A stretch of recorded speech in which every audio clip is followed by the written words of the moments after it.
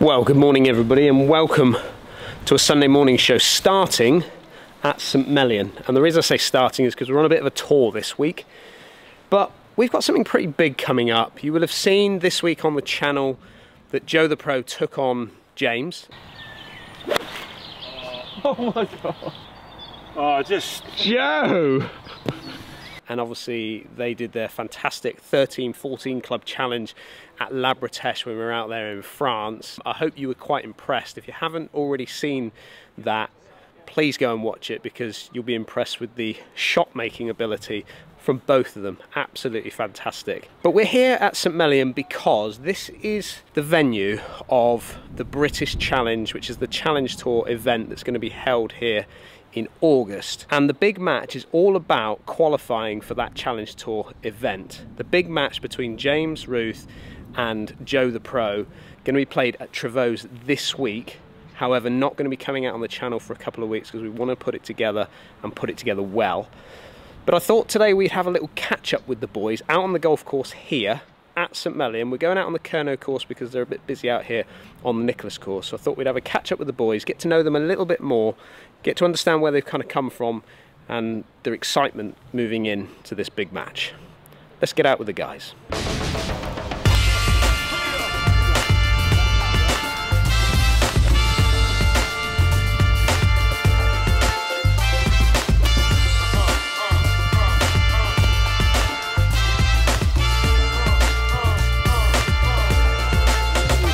Right, Joe. hello. Are you enjoying your time in front of camera on the golf course? Yeah, it's been good. To be honest, most of the time I don't remember. I know it sounds stupid, but I don't remember we're necessarily filming. I feel like, Yeah.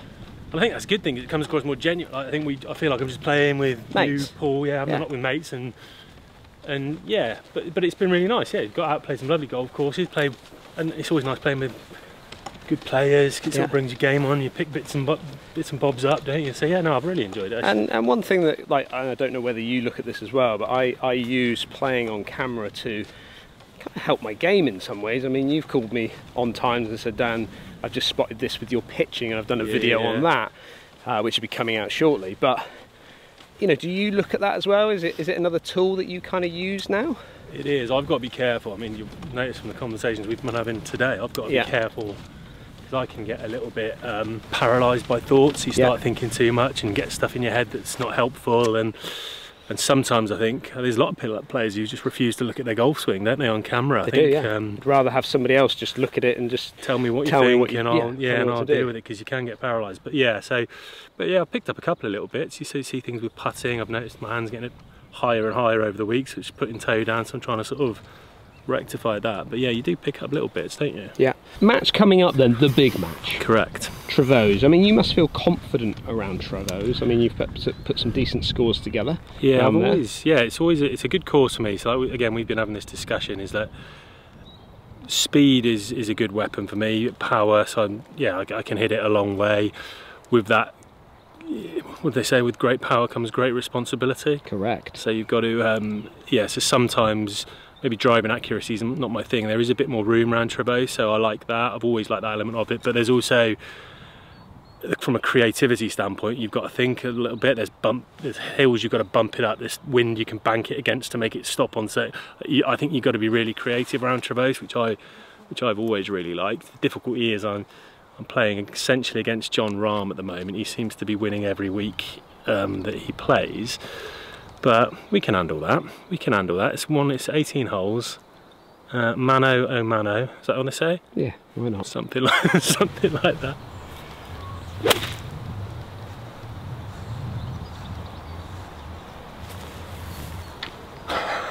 You just hit the flag? Yeah. From how far? 126. James, coming off now back-to-back wins. Yeah. Because you won the Pro-Am. Yep. At Minchinhampton shooting, well, you were 9 under par, 8 under, 9 under through 9? 9 through 10, yeah. 9 through 10. Yep. And then you've just gone and tidied up this week on the, well, I call it the region, but it's an open series now, isn't it? Yeah, more of a national event. National Open PGA event, and you've tidied that one up as well. And Joe referred to you just a moment ago as currently John Rahm. Mr. Bean, sorry, yeah, Mr. Bean. And in some ways, you've just found a nice bit of form going into the season, which is perfect, is it not? Yeah, like last year and a half, I've probably felt like I have now. The playoffs was a big setback. You know, just had one bad round out there, but managed to put that behind me. And that was for the playoffs, wasn't it? The yeah, PJ playoffs, sort of qualifying for Wentworth. But you know, normally you've got another week to just sort of get that out of your system. But that was just a qualifier. But Trevose kind of suits your game. I mean, you two, I think head to head around Trevose, both shooting very low scores around there. Does it set up for you? You enjoy it? Yeah, I love links golf. You know, Minchinhampton last week would be similar in terms of, you know, the visuals of it. Yeah, it's a nice golf course, and it's one you can kind of get going around, but it's also placed so differently in the wind, so it's different from day to day. But yeah, it's a place I love going. It's just a nice place, whether it's a golf course or not. It's just a lovely part of the world. I grew up with James, yes, because I remember him from a little. I remember playing in a Tiverton Junior Open, right? And he was about the fifth major. The fifth major, yeah. He was about. So I was obviously going for the under 18s, and he must have been about 12 or 13, I would think, and he was really small, walking up the fairways, bopping it round. And I remember him shooting like level par or even 1 under par at the time for such a small kid, you know. So I remember him growing up. Where were you from? Bit of a mongrel, so born in London, and then we ended up in the Midlands. Yeah. So I grew up playing my junior golf, Shropshire and Herefordshire. Okay. Then I went over to Worcestershire for my men's sort of amateur stuff, and that's when I was getting in the England squads and things like that. Yeah. And then yeah, we ended up down in Bristol when I got married, and then started at Celtic Manor where I was for 8 years. Didn't start as head pro, started in golf sales and then did my training there and sort of worked my way up to head pro. Yeah. Yeah, I was there from just before the Ryder Cup to middle of 2018, I think, or early 2018. Yeah. Yeah, and now happy in North Devon, living the rural dream. That's better. Yeah, that's the shot, isn't it? Yeah. Challenge Tour. Yeah. How many events, or have you played seasons on the Challenge Tour? What have you done previously when it comes to Challenge Tour level? Played quite a bit. 2011, 2009 had a full season, and 2013 played quite a bit. Yeah. The last event I played was 2018. Why didn't you keep it? That's probably a bit blunt, but why? No, what was it within your game that maybe didn't keep you on that tour? Loads of things, really. I think it's more to do with like mentality in terms of being comfortable in your environment, the travelling, not really knowing that many people from down the area, and then it just came down to a bit of trust in ability. I would have maybe a little bit of a lack of trust in the tournament that I didn't have in the practice rounds. In the practice round, I'd play pretty well. In the tournament, I'd maybe go, oh, maybe don't want to go over there and not quite trust it. Whereas now I'm in a different position where I don't have that doubt, and I think there was just a bit of doubt in my technique, which you can't really have. And do you think you're that type of player then, that needs, once you find a technique that you can trust, is that something that really you just zone in on, or do you go with feel? What is it? A bit of both. I've got the knowledge now of where my bad shots come from, which helps. So if I do have a round where I'm struggling, I've got a little bit more. You know where to go and search it? Yes. Rather than just searching? Correct. So if I get a toe-y shot with a 3-wood or driver, which I do occasionally, I now know that comes from the club getting underneath, where I didn't know where that come from. So I would come more from the inside, which was the worst thing I could do. So I've got a much better idea of managing my game when I'm not swinging it how I want to now. And then growing up, England International, played a lot of England golf, didn't you? And then moving on from England golf, you then went in and won Order of Merit for the EPD, which is the German equivalent of Europro. Yeah, you know, again, first couple of seasons as a pro, loved it, and then had my first year on Challenge Tour, got injured halfway through that, went to tour school after 2 months off and got my tour card, so it was a crazy couple of years really.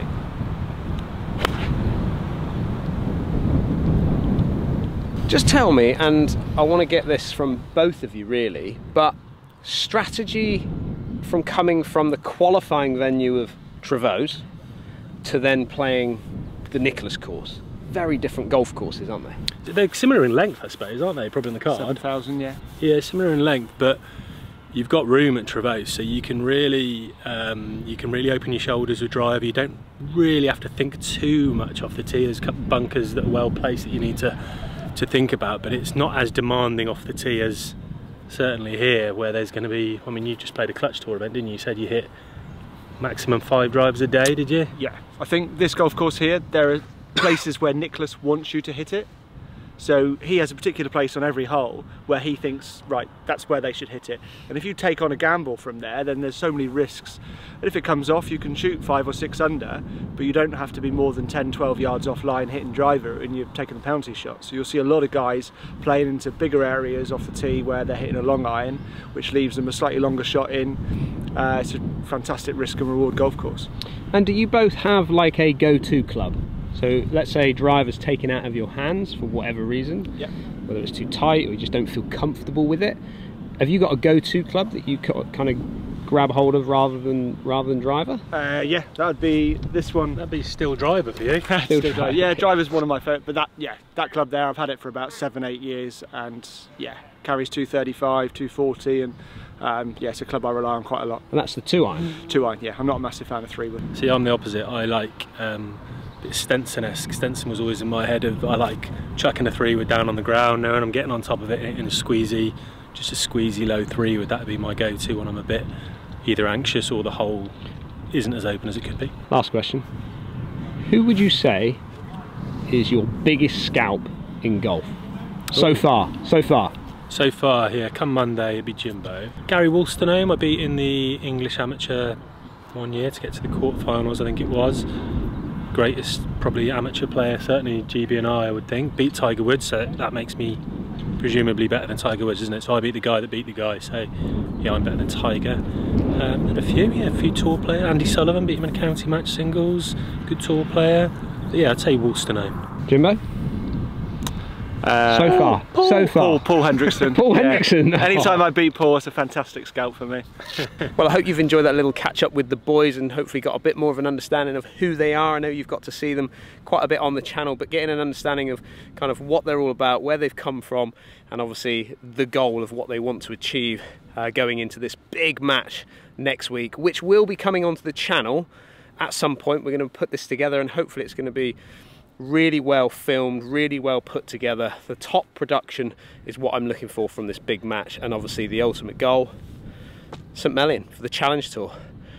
However, James and I are heading now to Hesketh Golf Club in Southport, because the day after we play at Hesketh, we're playing a golfing days match at Southport and Ainsdale. So I'll see you at Hesketh.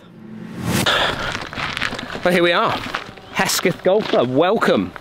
James and I out here today, this afternoon, playing a break pass series. You can hear the drone flying up over the top of us there. That's the course manager, Peter, and his team are out droning the golf course, and caught up with him earlier in the clubhouse, and some fantastic stories to be said about this golf course, and one in particular, a very good friend of mine, a guy called Damien Mitchellmore, who is now at a very nice golf club abroad. He started his PGA training round here. He was someone I went to college in the States with, and I texted him as I came in through the gate with a little photograph and said, anyone recognise this golf course? And Damo obviously jumped on it, and yeah, so a few little stories there from Peter about the golf course, and one of the great doctor's brother has something to do with this golf course as well, so we'll get into that as we get on round, but let's give you a little bit of footage from Hesketh.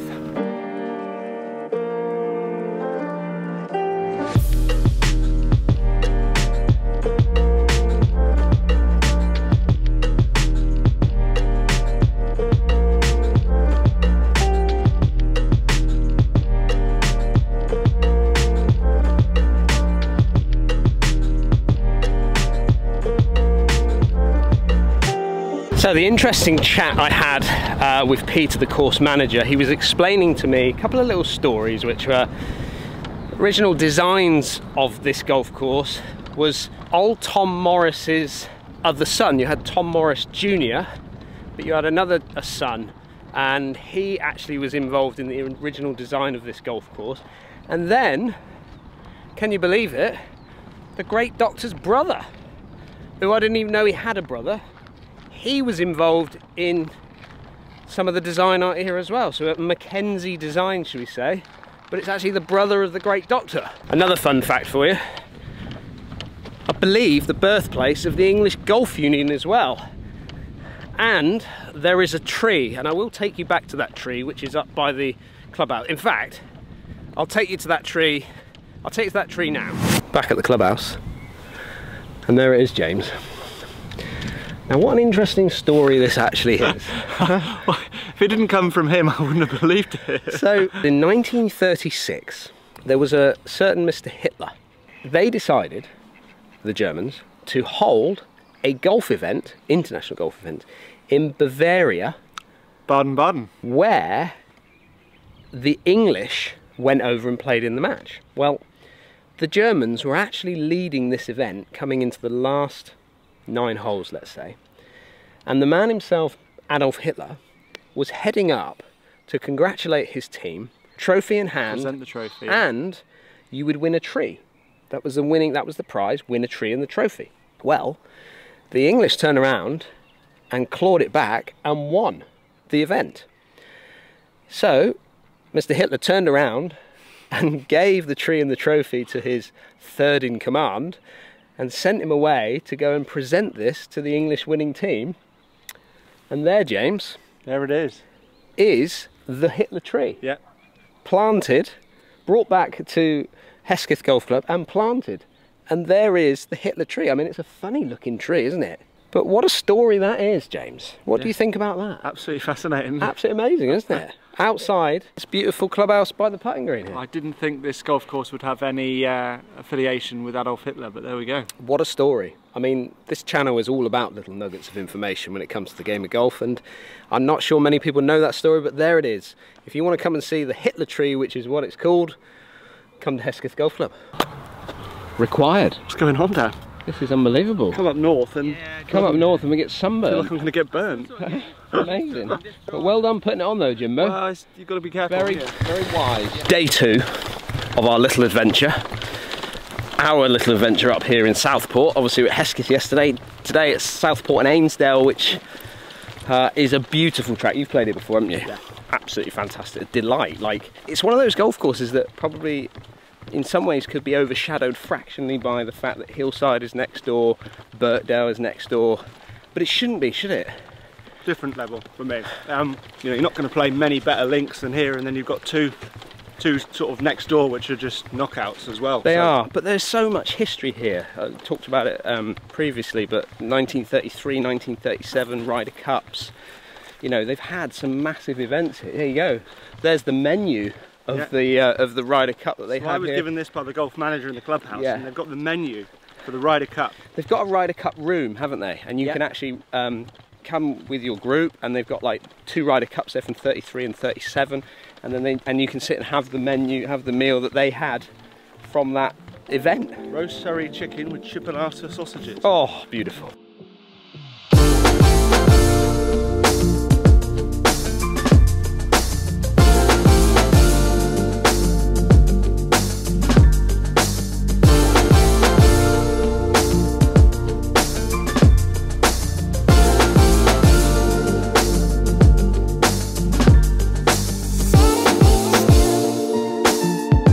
Tell me then, you actually do some trips up here, don't you? Yeah, we send a lot of people this way.